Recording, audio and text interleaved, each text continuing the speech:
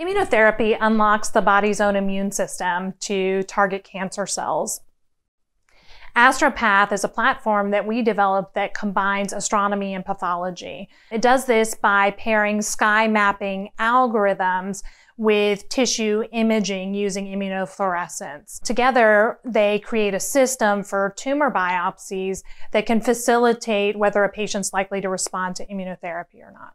We mapped the tumor microenvironment of melanoma samples, and we identified a composite biomarker that's highly predictive for response to anti-PD-1 immune checkpoint inhibitor therapy.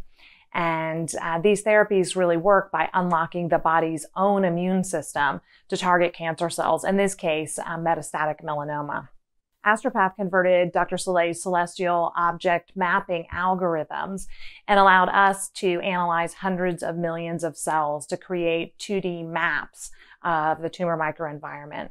And this allows us as researchers to get a detailed view of where the tumor exists in the body and how it interacts with surrounding tissues, including the immune system. These spatial arrangements within tumors are important because cells communicate with each other.